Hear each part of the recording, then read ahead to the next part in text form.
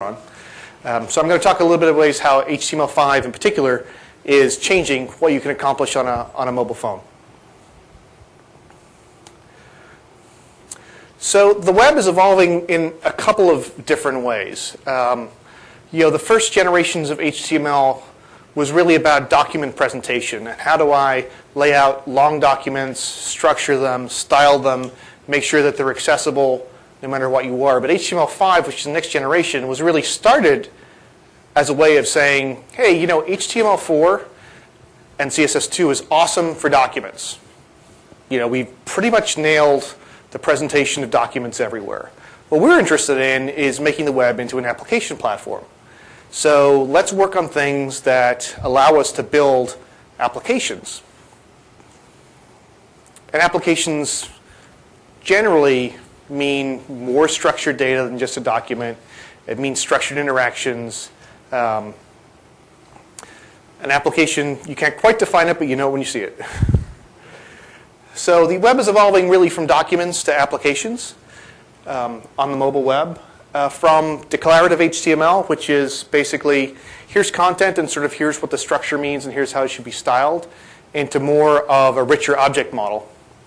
And this was something that was pointed out way at the beginning of the web, actually by Microsoft, which said, the web, not that interesting, doesn't have a real object model.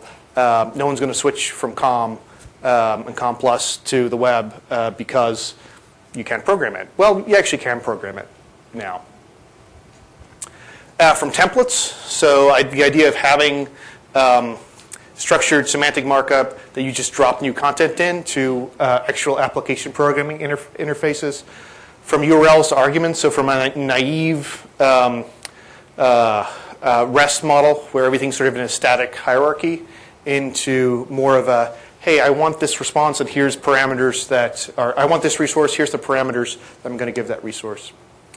From request to response to more of a synchronization model, and fundamentally from a thin client to more of a thick client model. And this is all being carried out by what we call HTML5. And HTML5 is, for want of a better term, what people are calling this next generation of technologies that are arriving, that have arrived in desktop browsers and mobile browsers over the last 3 years. It includes the core HTML5 spec, the CSS3 working group technologies, some associated technologies like geolocation, device access, some server technologies like server-sent events, WebSockets, etc. And for want of a better term, that is what the brand has become. HTML5 got started back in 2004 when the previous attempt to build a set of rich technologies for the web based on XML and SVG and SMIL and XForms and XPath and all the XStar stuff basically collapsed under its own weight. The standards got very abstruse. It was difficult for web developers to consume them. None of the browser manufacturers wanted to implement them. SVG today is only now getting implemented properly. So it finally arrived in IE9 this year. And the browser manufacturers sort of stepped back and said, this is not working. And particularly Ian Hickson sort of led the schism to form a new working group outside of W3C that said, if anyone's actually seriously interested in building a set of technologies that allow us to build web applications, come give me a call. And that resulted in a collaboration between Mozilla and Google and Apple and others to redo the standards track direction to make a set of technologies that would be friendlier to web developers, easier for browser makers to implement, and fundamentally would allow you to do neat stuff in the browser. And they've been pretty busy. And there's been a lot of new stuff put into the browsers over the last 2 or 3 years. And often it can look like you're looking at a big bowl of rubber bands. There's so many standards documents at different stages of completion. There's so many blog posts that are done that are outdated and not maintained. So I'm here to make it a little bit easier for you to consume. Fundamentally, there's sort of 8 categories of stuff that's coming in HTML5. And this is courtesy of the, I think, the Chrome team who put together or sponsored a lot of this work. Semantics. So the idea that you can mark up a document with tags that mean something. It's not just a paragraph. It's not just a text span. It's actually, this is an article, this is a section, this is a header, this is a footer. I want you to style them differently. I want you to treat them differently. I want you to parse them differently based on what the actual content of it means. And this is the part of HTML5 that's really intended for magazines and for structured content. Offline and storage, the ability to actually disconnect, unplug your Ethernet cable, turn off your airport, and still have your application work. Device access, the ability to access things like compass, location, create your own file system for your application. Connectivity. Multimedia, so a set of technologies that allow you to do vector graphics, bitmap graphics, audio and video without the need for plugins, audio and video elements that can actually be styled with CSS, moved around, positioned. There's not just a static frame inside your web page that you have to deal with. Very cool stuff. 3D graphics, so WebGL, effects, reflections, filters, distortions, anything you want to do is somewhere in the grab bag of HTML5 effects. Performance and integration, and then a huge grab bag of stuff in CSS3 styling, everything from drop shadows to text strokes to masks and gradients. What it gives us is essentially a new mobile app stack. So everyone's familiar with the core of HTML, HTML for structure, CSS for styling, JavaScript for behavior, but beyond that, a whole set of new stuff. So web fonts, the ability to dynamically insert new fonts into a page, even if it's not on the system that you're serving a font to. This is a massive advance in font technology. We've been looking for this for the last 12 years. We finally gotten over a lot of the font licensing issues that stopped this from occurring in the first place. Most of you have probably heard about HTML5 video, HTML5 audio, graphics, a whole bunch of stuff inside graphics. The ability to create your own file systems, your own databases, your own application caches for your applications that are protected and sandboxed for your domains. The ability to spawn off new worker threads in JavaScript to parallel process stuff. Cross-app messaging, the ability to actually post messages from one frame or one window to another under appropriate application permissions. This is something you couldn't do before. Every page was an island. A whole bunch of device access stuff, and this is happening faster than I thought. We now have orientation and gyroscope access on iOS, so you can detect from JavaScript whether you're upside down or not. Handy just in case your semicircular canals are not working. Camera access just came in Honeycomb, so now you can trigger a photo upload from a file upload box in a web page. Then a whole bunch of server and services stuff. So everything from WebSockets, which is the ability to basically bootstrap into new protocols out of HTTP and not have to keep connections open to the backend server. Server-sent events that allow, theoretically, your mobile phone to go to sleep and be woken up by a notification from the web, as well as many, many more things.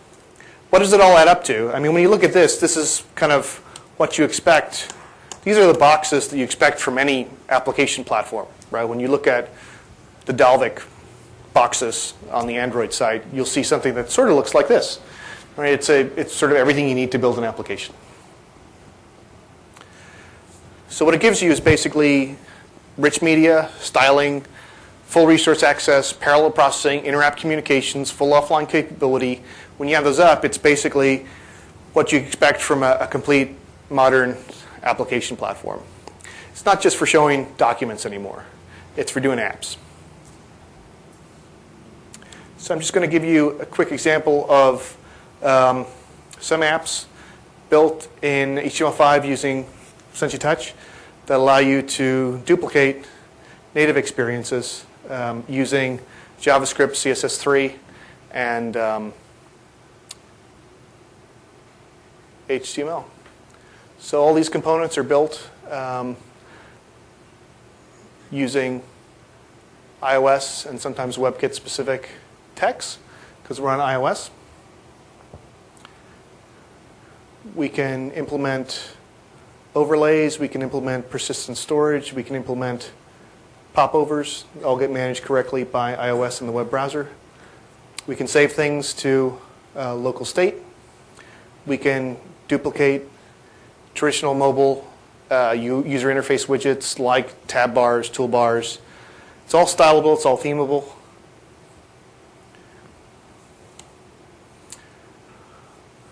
We can also do things like detect geolocation, or detect your location and have the application do things based on that location.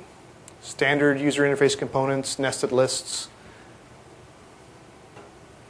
scrollable lists, bounce physics, rich gradients, styling, forms. A lot of this wasn't easy, and that's a little CSS3 animation at the end. Looks a little bit like Flash, but it's not. These are the types of things you can do just using CSS styling. This is the Vimeo Festival Awards.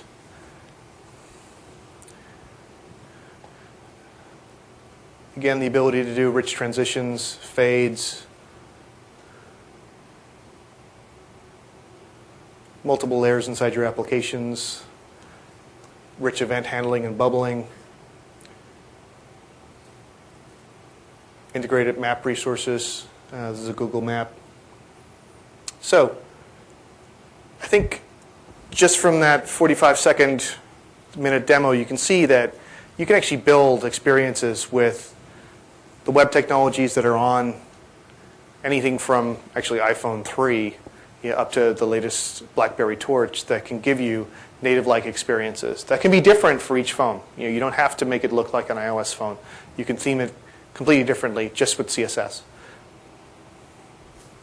Michael, are you taking questions now? Sure, yeah, I can. So my question was, so if you're using HTML5, now you're basically, what you can do on each device is now tied to what functionality is supported by the browser on that device. Yeah, so the question is, if you're using HTML5, aren't you tied to the technologies that are available on that browser?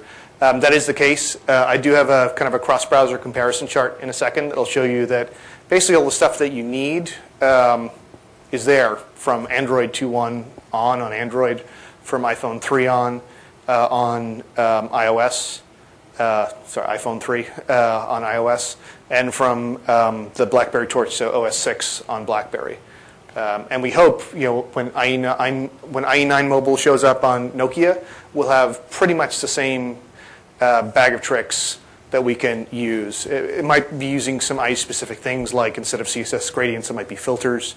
But we've been able to duplicate the behavior cross-platform. And that sort of leads into the fact that there are enough quirks cross-platform that you do need cross-browser abstractions if you're going to keep your sanity. Just the same way that everyone will use frameworks today on the desktop to keep their sanity from IE6 through to Chrome 10.